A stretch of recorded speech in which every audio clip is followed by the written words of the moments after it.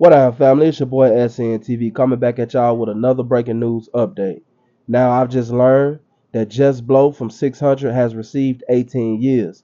The crazy thing is, he had a murder charge. He had a murder and a robbery, actually. And he was actually found not guilty on the murder charge. And he ended up taking a plea for 18 years on the robbery charge. Now, according to sources, Paradise, who is actually ex-OBN because they discommunicated her for snitching on JusBlow, she testified in court on this case. It was JusBlow and two other guys, including her. She was the driver. So JusBlow, like I said, has gotten 18 years. If you're not familiar with JusBlow, JusBlow had just been signed by Dirk right before they picked him up. He was only signed for like a couple months, I think, before they picked him up. And this actually happened in 2017 in Indiana. So JusBlow, some shit that he had in his closet came back to haunt him. And OBN Dice, who was a well-respected female in the streets, end up telling. This is another example of, ain't nobody taking no time for nobody no more. Everybody snitching. Why do 10 when you can give it to a friend? You feel me? That's how people rock it. If it's too hot in the kitchen, just start snitching. That's the motto these days, y'all. You know what I'm saying? The streets ain't about nothing. I don't know how long he's gonna have to do on this 18 years because I don't know how the law is set up when it comes to doing time in Indiana.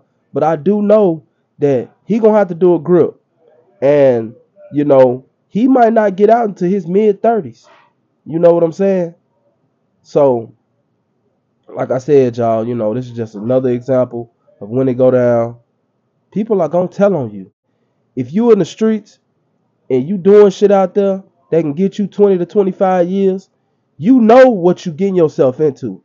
If you don't, then you deserve those 20 or 25 years anyway for playing the game and not knowing the rules. You know what I'm saying? But you know what you're looking at, you know what you're facing.